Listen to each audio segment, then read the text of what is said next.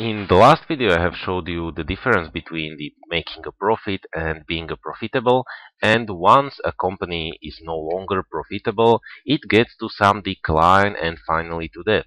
So this is our final stage where we are getting in our organization's life cycle. So let's define what does it mean when we say that organization is on its decline. So we can start that this stage, stage is occurring when our company, company fails to to adapt to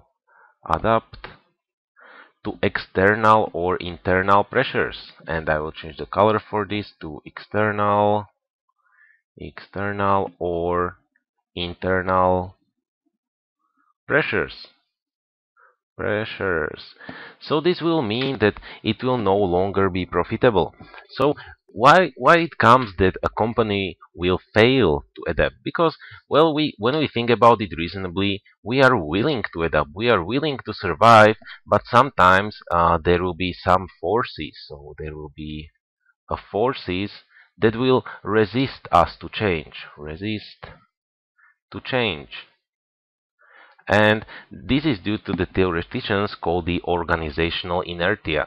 So organizational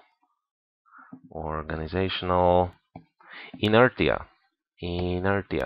And when you now see the term, these forces are going to be inside the organization. So inside.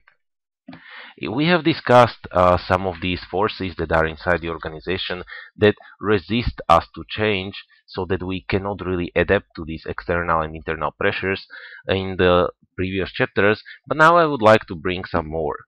The first that I would like to discuss is the risk aversion. So risk aversion. Just imagine one word: being comfortable. So comfortable. Remember, when you imagine our small graph of life cycle, we are now at the very peak. So we are here. Everything is going well. We are having a lot of profits. So we feel really comfortable, and we have forgotten what does it mean to risk. So we have forgotten. And this is the reason why we will be no longer, because in our previous stages we were undertaking a lot of risk, but we'll now forget to do so, and we will maybe invest just some low amounts of money, and due to that we will be no longer that shark in the environment. So the second point is going to be the desire to maximize rewards. So desire to maximize rewards. Let's take a small look again at this our small graph. If we have had some profits in the early stages, what we have done with it? We have reinvested it to the company, so we were able to do some innovations. But now we have had these profits, and we have had these reinvestitions for some long time already. So we think, or our managers think, okay, maybe now it is the right time that we take some rewards, so that instead of reinvesting,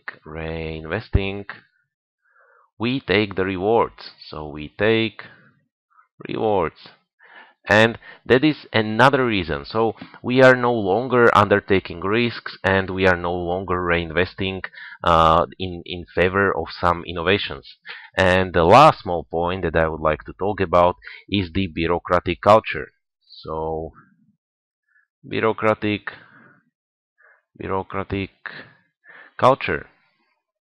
Well, the bureaucracy itself is not a really bad term for our company, but if we think again about this small graph, imagine there are going to be several managers in this our growth stage, and every manager brings a little bit of more standardization and monitoring, and now our culture is simply over bureaucratic. So over bureaucratic. And when we sum these points, we are getting to organizational decline, and at some stage we will simply have something called the organizational death. And I'm going to discuss this in later videos, so hopefully see you there.